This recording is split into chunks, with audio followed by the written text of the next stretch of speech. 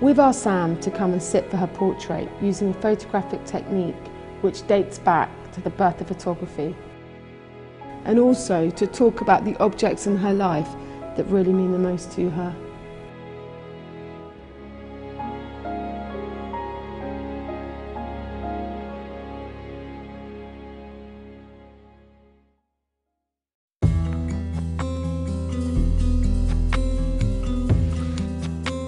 I've got a couple of favourite cameras.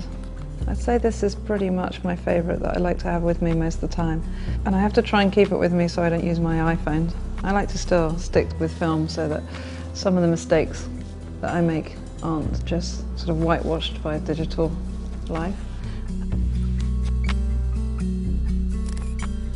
I brought this postcard, which is Francis Bacon in Primrose Hill. It's where I go, think, breathe. It's where I live, it's where I walk every day practically, and it's great just to see it in the 60s and that nothing's changed. This revolting piece of Murano glass is about the most hideous object ever, but this makes me laugh every time I see it. Two of my closest friends, Bailey and Johnny, have both got clown phobias, and they gave me this for my birthday, and on their birthdays I try and find one even more hideous than this one to give to each of them. It's a sort of stupid running joke, but it sits on my shelf and makes me think of them and makes me laugh most days.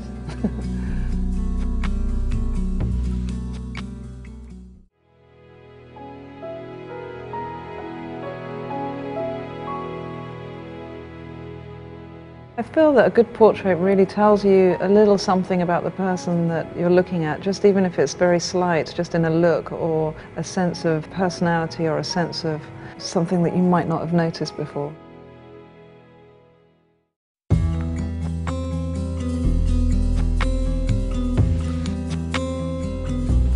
This is my Kiss Me Quick hat.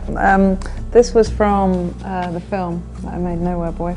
I didn't really keep much paraphernalia from the film, but I kept this because it was such a great day and everything was going well, and this sort of seemed to signify quite a lot of things that were part of the film. Yeah, it just brings back good memories. That's a good object, and also, yeah, just the only thing that I kept. Aaron gave me this necklace, and it has his mother's ring from when she was a little girl with her initials on it. His father's wedding ring. And then also I've put on it a little locket that has a picture of two of my three girls, just to punk it up slightly, a couple of gold safety pins. But yeah, lots of very personal little things on there that I tend to wear most days. These photographs feel, very painterly, and they just feel very sort of beautiful, and that you're looking at portraiture in a completely different way. It has that stillness to them, a quality that I think is quite hard to find in a lot of photography.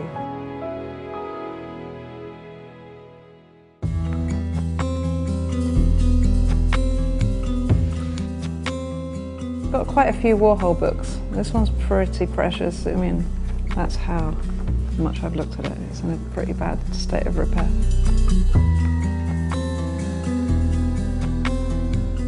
He's definitely an inspiration in my film work more than anything else. Just his ability to kind of just break rules and do anything. And then, same era. As a graphic, I think that's probably one of the best covers ever. And inside, some of the best music ever. Aaron gave me one of those old 50s dance set record players, so that goes on it quite often, so that's quite good fun.